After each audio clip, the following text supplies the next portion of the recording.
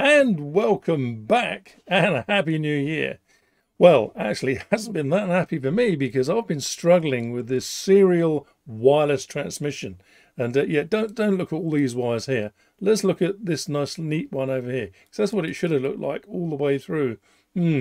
Let's discuss this in more detail, shall we? Now, just a quick shout out for PCBWay, especially for beginners who perhaps have never done this before. It really is simple once you get your head around it.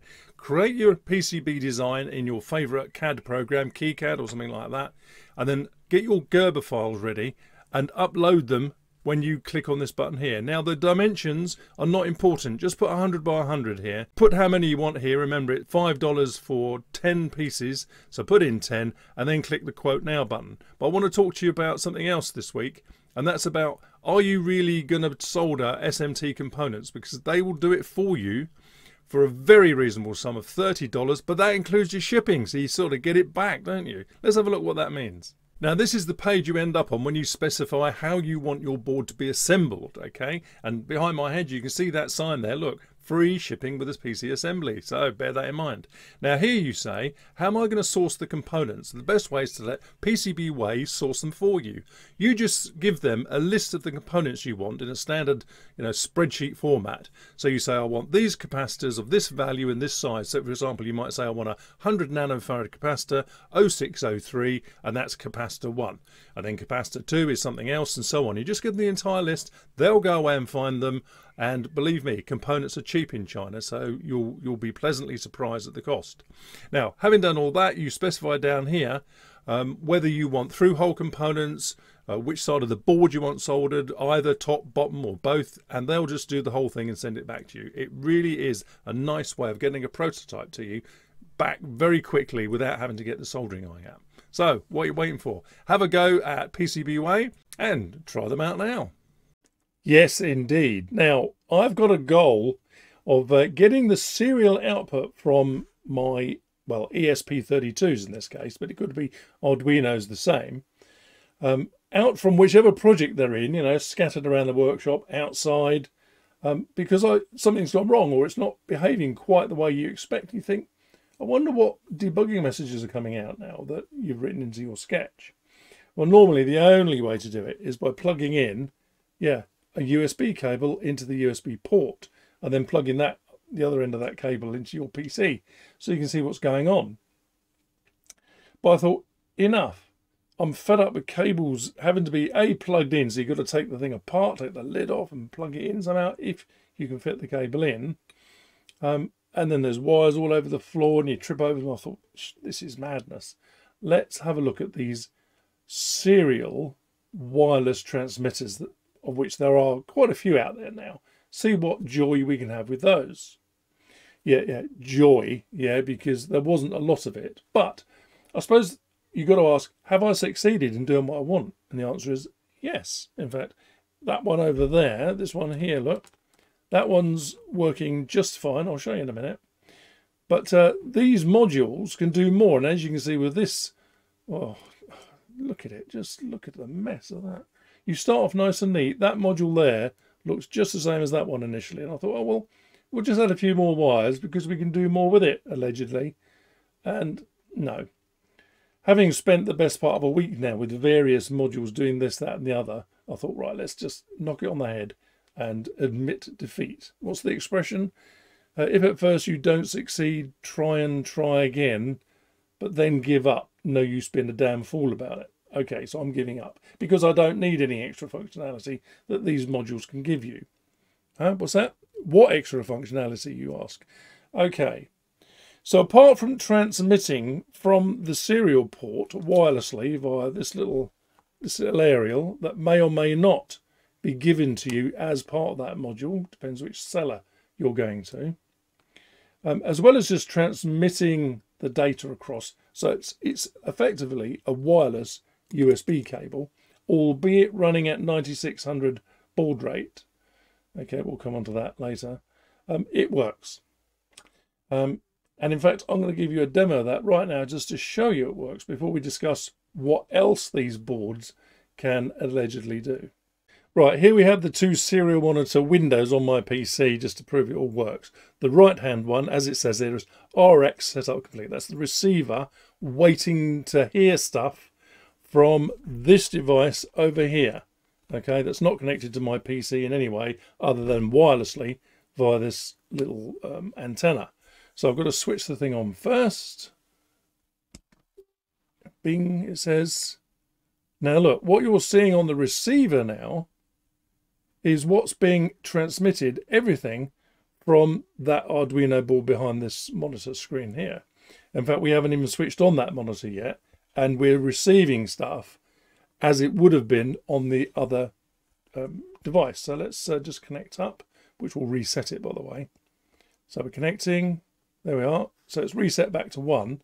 And everything that appeared over here, everything, including the TX setup complete, also appeared over here with the receiving device. Great. So that means, well, I suppose I've proven at a stroke, really, that the Arduino with this little thing attached to it here is now transmitting to this receiving Arduino via that abomination of a receiver with all those wires attached, and I could now debug, if you like, or at least read the messages from the initiating Arduino. Job done, pack it away. What's the problem? End of it? No, it's not quite that simple. There are some caveats and, well, disappointments along the way. So let's address those. Let's take these monitor screens off, shall we? So if I'm transmitting wirelessly now from this Arduino here to this one here and receiving the stuff here into this Arduino and then displaying it on my screen, what's the issue? Well, first and foremost, the transmission rate, as I mentioned before, was 9600 baud. All my sketches have the serial transmission rate set to 115200, you know, to get the things out there nice and quick. So you go, well, does it really matter? Well, in the scheme of things, maybe not, but I think, okay, the board allows me to change the baud rate. Let's get the spelling right. So the module, not board, the module allows me to talk to it using AT commands, yes, Hayes modem AT commands, to say, change the baud rate to this. So you could set it up to 115200 or any of the other settings. There is a caveat there, though. The faster the transmission rate, the less the range of the transmission. Now, me here in my workshop, I mean, I'm not really bothered about range. As long as it manages to get about, 3 meters, I'm happy.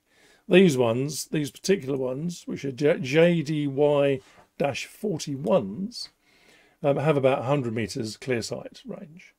Other ones, though, have a much longer range. Let me show you some of those in just a minute, but let's talk about this AT command thing. All these wires on here were designed so I could talk to it. And the way you talk to this board is quite simple, really. Let me show the pinout. So here's the little tiny module.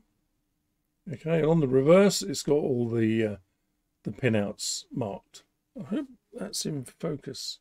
It's so tiny, my camera could get confused. So there we are. I think we can see that. Yeah, ground, CS, which stands for chip select, set, which is the important one, TXD, RXD, VCC.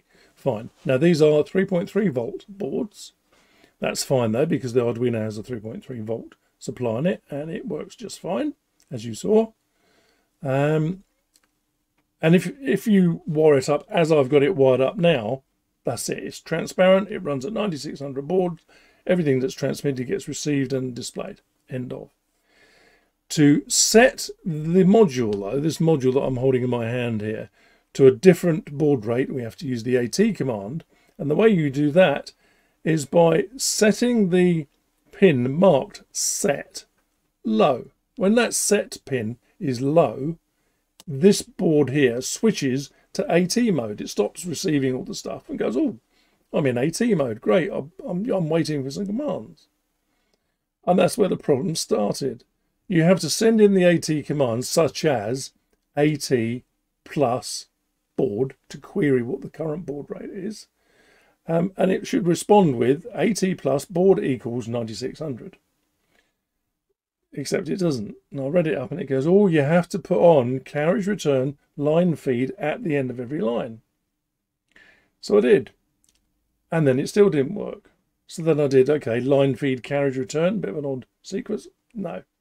No matter what I did, I could not get this board to switch to AT mode. And believe me, I tried. And this seems to be a common problem. Anybody who's ever used one of the Bluetooth modules, HC05 or 06, will probably remember that they've got lights on those boards and you press certain buttons to set them into AT mode. So you can tell, yes, it is in AT mode. These ones, though, haven't got a single sausage on them. Nothing at all. I mean, look at the one over there that's running. There's no lights, nothing. And I guess they do that either through cheapness or because you can switch these modules off by setting the CS pin high. Normally, you'd find the CS pin tied to the ground pin, as I've got it on my modules, just underneath, just a solder blob, because you wouldn't ever want to disable this. Well, you want it running, except, of course, if you're running on battery power, you might not want it running all the time. So you would set the CS pin high through some circuitry and it switches off. Doesn't help me, though, in getting it into AT mode. Okay, let's just forget that one then. Go, okay, there's so little information on the JDY41 and 40. There's more information about the 40, admittedly, but I don't know, it sounds great on paper, except when you're stuck. And then I couldn't find basically any Arduino type information about it at all. Let's have a quick look. So here's a PDF all about the JDY40, and the 41 looks identical to this, pretty much. Yeah, so I thought, okay, well, let's have a look at this and just see what there is going on. There's the module. There's all the pins we just looked at. What they do, and all that is described very much later on.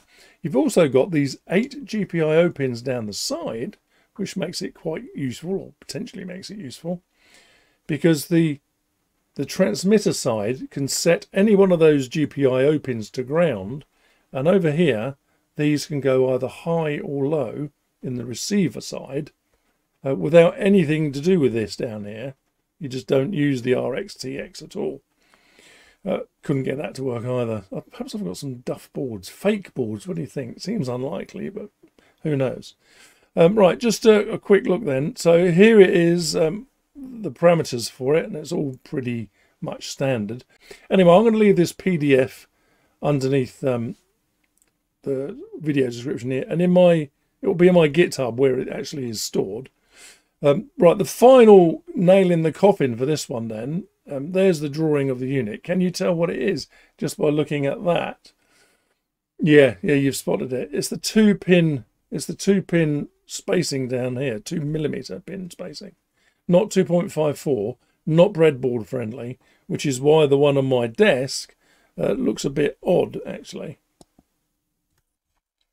So this one here, if you notice, I've had to actually solder some wires on with some heat shrink just to get the things to fit. And on this one, and on this one here, yeah, this is the third one, I've actually soldered standard pin headers via little tiny wires to those things just to get the thing connected up. It's basically a pain in the derriere, something we don't need as hobbyists. I mean, obviously this is, I think these must have been made for toys or something, so that a toy can communicate with some other part of the toy to either, you know, set off sirens or noises or lights, whatever, something like that. So the information is sparse and certainly not particularly Arduino friendly. Anyway, I'm going to leave you with that one, and we'll look at a couple of others that I looked at. Right, this is another one that I looked at that you can find on AliExpress like that, but if you expect to find any documentation, forget it. Right, so this is what the module looks like. Pretty simple, really, and basically in principle pretty much what the other one was as well. That's an RT390D01, that one. Same sort of arrangement on the back. I have to put my hand behind, sort of focus. Let's turn it round. So on the back, once again, we've got VCC, ground, RX, TX. Yeah, and then you've also got some of these exposed pins on the side in much the same way as what we've already discussed. Once again, you should be able to set this into command mode to accept AT commands. As you can see, there's a thing there called command, CMD, which is why I've got this switch attached to it. And the one next to it is res for reset. And this has actually got an LED on it, but it still didn't help me. Yes, I managed to put it into command mode, but then having set various commands, it was difficult then to get the thing to work reliably, if at all, using an Arduino. So I sort of gave up on that as well. So third and final one, what have I got? Right, stop the press. I've just been editing the video and I realized I did not show you how the AT commands would be interpreted by any of these modules. Well, should be interpreted by all the modules, but in fact it was only this HC12 one that seems to work properly. Okay, so the set pin on the HC12 has been grounded, so this is now in AT mode. Okay, so on the screen there you'll see the serial monitor for the FTDI. Now the first thing you should do with any module that takes AT commands is to type in AT plus, because that you're supposed to get back an OK, and if you got that, then you know you're communicating. So I'm going to type in AT plus down the bottom here of this call term window. So AT plus, it will be echoed on the screen, and hopefully we get an OK back. Yay! So there we are. So you can see there's AT plus and OK. That Y at the front, that's just a bit of noise that was mucking about on there. Great. So that means the HC12 could have been programmed now by an Arduino by bringing that set pin low on a GPIO. You do your baud rate change and then you back it up again, you know, take the pin high and run it like that. There's a few other commands. In fact, there's a good paper that lists all the commands of the HC12 because it's worth reading. For example, what we can put in here is AT plus RX. That gives out all the details of the module as it's set now. So we can see that it says there, look, the baud rate is 9600. The channel, receive channel, is 001. We're on plus 20 dBm for the transmit power, which is ridiculously high. That should be reduced straight away. And the FU3, this is the default mode that it's set in. You can either have 1, 2, 3. There might be a 4, not sure. Anyway, it means that it's transparent serial transmission, baud rate 9600, channel 1. That FU3 is the standard as it comes out of the factory, but you can change that if you know why you're changing it, of course. One other thing you can have is the version of the software, AT plus V. And it goes, that's the version running on my HC12. Now, this exact setup I did on all three modules, and they just didn't respond. We'll just do, I'll tell you what, just in case the stars have aligned and the gods are shining on me, I'll plug another one in rather than the HC12, and we'll just see what happens compared to this. I won't touch anything else, I promise. Well, that didn't work, did it? As soon as I connected that device to my FTDI in exactly the same way as the HC12, this is what I got. And in fact, not only this, there's other things coming up that aren't captured by this software, basically saying that USB connections are now disappearing. My disk drive suddenly started disappearing and things like this. So I'm thinking maybe that device is what's known technically as foobar, which probably explains why I can't set it to AT mode. What do you think? Okay, so here we have a module that's known as the HC12. Yes, that one. Very popular, lots of documentation for it. Works pretty much as the other two modules.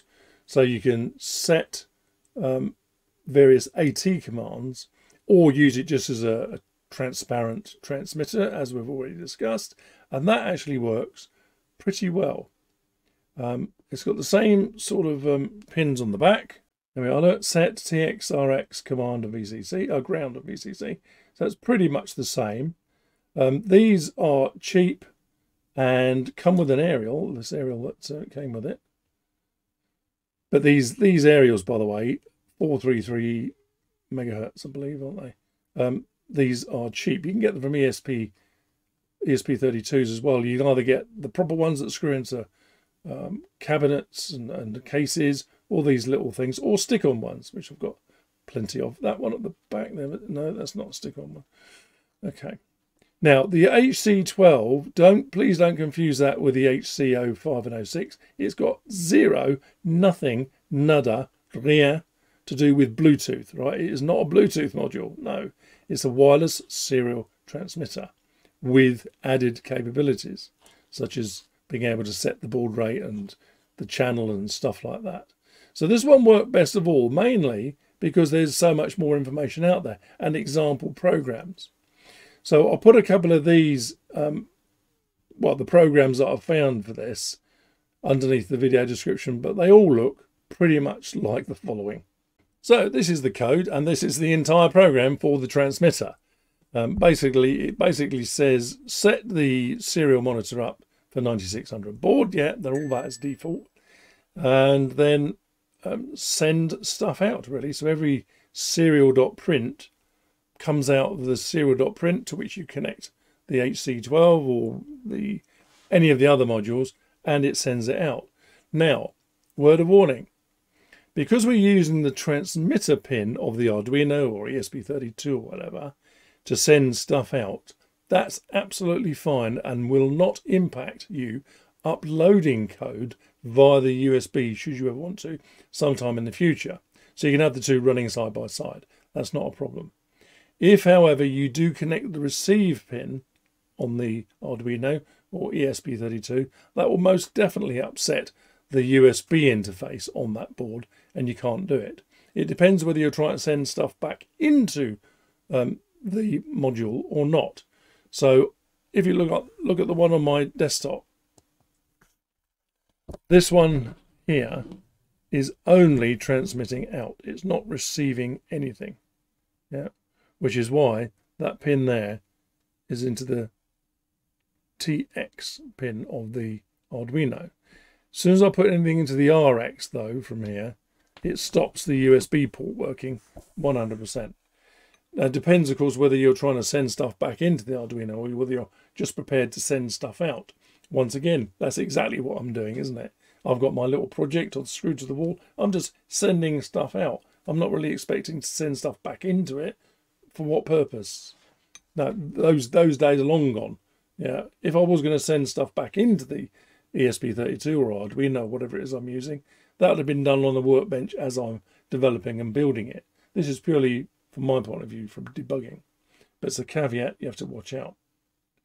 Right, back to the code, the super complicated code. So that's just sending stuff out, okay?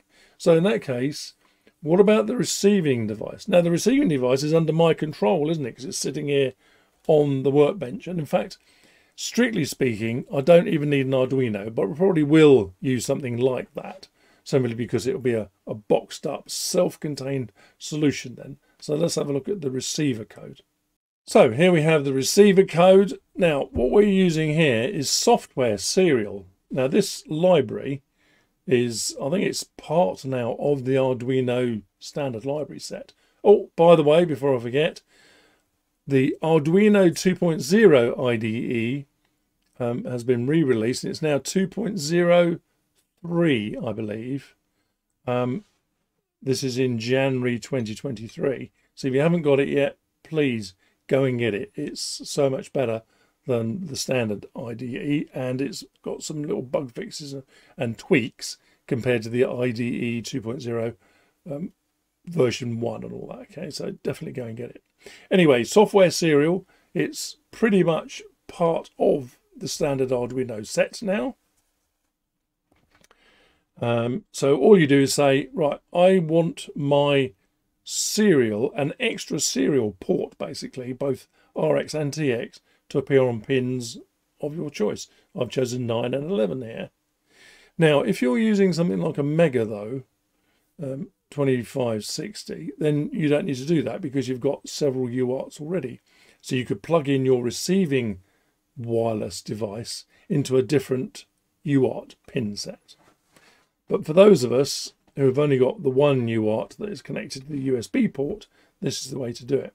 Software serial into any two pins you want, and really it's the RX that you're interested in, 9. Although I've said 11 here for the TX, I ended up not using it.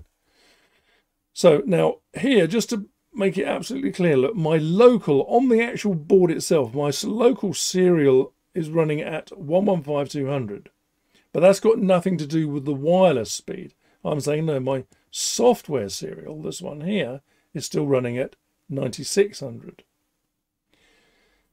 All this stuff here that I've commented out was me trying to get the AT commands to work and respond with that very first module I've given up. So I'm not even going to show it to you. So it sets up the serial speeds for both bits of the board now. And then in the loop, it just says, whatever you listen to, whatever you can hear on that wireless module coming down the software serial receive pin, write it out. And that's it. That's all it does. And it just works so wonderfully well, I think. Do you know what? Simple is best. So from my point of view, all I'm going to do now is change the baud rate from, say, my barrel pond code. Change the baud rate back from 115200 to 9600, which is all a bit pedestrian, but it'll work. Connect it up to some receiving Arduino. Well, in fact, that one that's sitting on my desk would work. And it would just be great. So I'm thinking, okay, I've achieved what I want to achieve. What I haven't achieved is getting those boards to do anything else. So I'm sort of hoping that somebody out there in Arduino land has done this more successfully than me, whether it's an HC12 or a JDY 40 or 41 or that other weird one with a weird number that I can find zero documentation for. Yeah, I know. Caveat emptor and all that. I should have looked it up first, shouldn't I, before I bought it from AliExpress.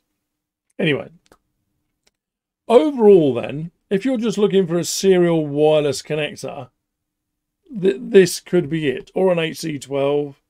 I'll probably end up continuing to use this one for a bit because I've got 4 or 5 of them, and that means I can just build them in to my project. As I say, the problem is with the 2mm pin spacing, and if that annoys me enough, I'll think, right, just forget it. Use the HC12, and then I can potentially up the baud rate by using the AT commands, which do work on the HC12, and they're just easier to use. But at the end of the day, it's all a bit behind the scenes, isn't it? I'm hoping that you'll take some of the notes. I'm going to put lots of information up on my GitHub now, and there'll be links in my video description down there, yeah, to the GitHub, which is up there in the cloud.